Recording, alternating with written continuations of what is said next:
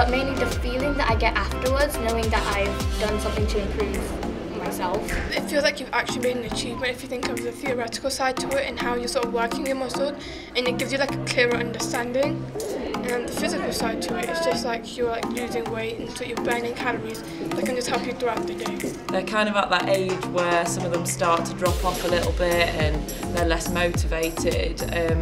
But I feel like this has really helped to give them a little bit of a focus, and having that responsibility has really, helped them throughout the school. Would you recommend this programme to other people, and who in particular?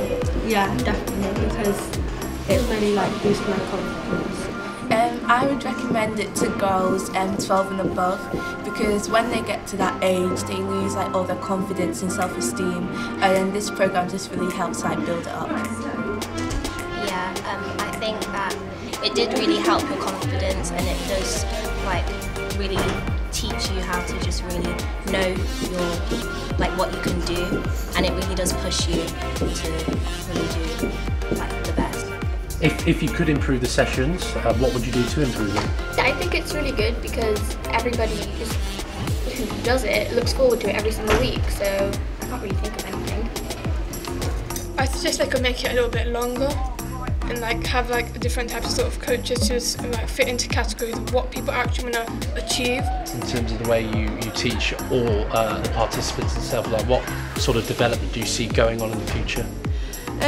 Well, I think we've learned from it. I think personally, just watching bits of the session, it's given me ideas about ways that we teach and delivering more sort of leadership things within lessons, because it has a really big impact on the kids' development. With all of the skills and knowledge and going through the sessions that you've had, where are you going to go from here? I definitely want to coach younger kids, because I think it's helped me